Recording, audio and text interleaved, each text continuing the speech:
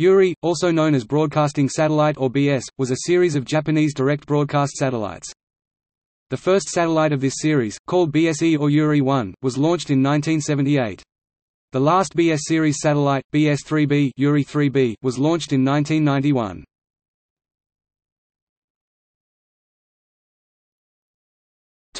Early models. The 350 kg BS-E was followed in 1984 and 1986 by the operational and essentially identical BS-2A and BS-2b satellites, respectively. Each spacecraft carried two active and one spare 100W 14/12 of a GHz transponder.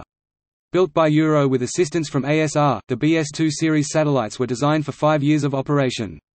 BS-2A was moved to a graveyard orbit in 1989, as was BS-2B in 1992.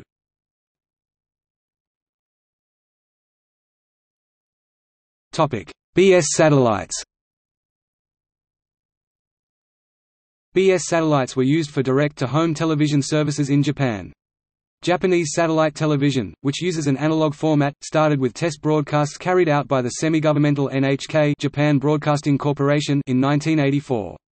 At the time, direct satellite TV reception (DTH) was obtainable with a small parabolic antenna 40 cm to 60 cm in diameter in all areas of Japan when broadcast from a geostationary Earth orbit (GEO) at 110 degrees east longitude.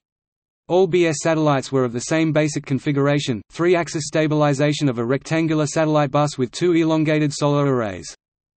After the first successful test of satellite broadcasting with a TV signal, many Japanese producers of consumer electronics began to deliver a range of equipment with built-in satellite receivers for the local consumer market.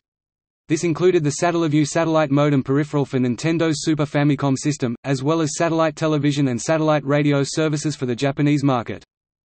Eventually, the satellites of the BS series were replaced by the more advanced BSat series. Satellites.